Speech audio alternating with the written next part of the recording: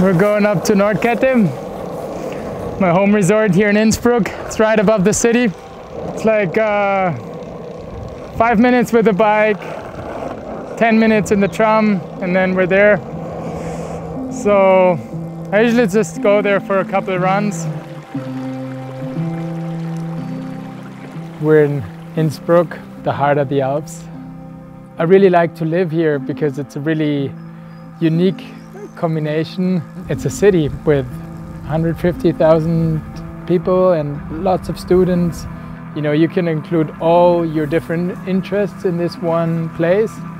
It's not only about snowboarding, but when it comes to snowboarding, it's one of the best places in the world.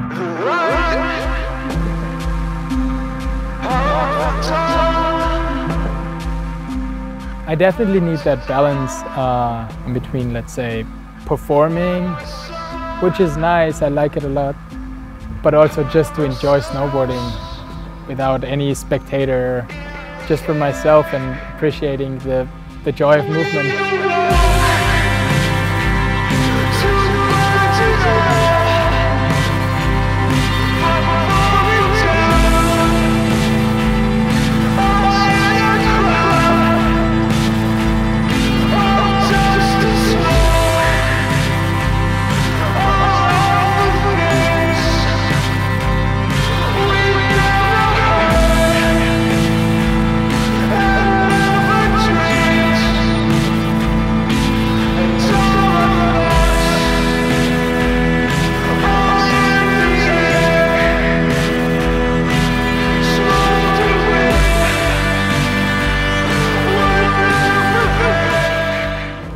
I guess what I enjoy a lot about being home is that everything has its groove, you know. You want to go for a walk, you know your little track, you appreciate it, you know all the people.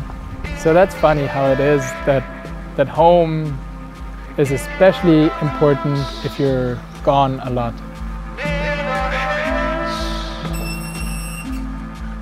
Maybe in December when the first snow comes and filming season starts, then often I go to Arlberg. We're on the Arlberg Pass.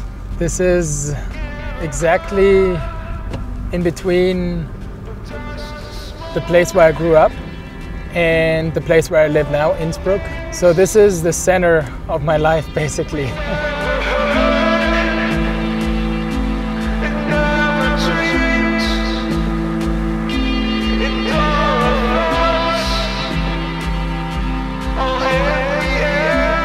It's been a special year for me this year to film with Transworld. All I want to do is show snowboarding the way I love it. I'm always pretty happy to see people being passionate about what they do and being authentic with what they do. Whether you see someone dancing, you know, on the dance floor, he might not be the greatest dancer, but if he's authentic and passionate about what he does, it can't be bad. I think it's always great. And the same for snowboarding. I think that always has a beauty beyond the performance, beyond like how difficult that trick may be, but to see him really being in that moment and loving it, I think that's always great to watch. I have no clue where snowboarding is, but I'm 100% sure that the feeling we get from snowboarding, the reason why we do it, I think that will not change. That will always be the same.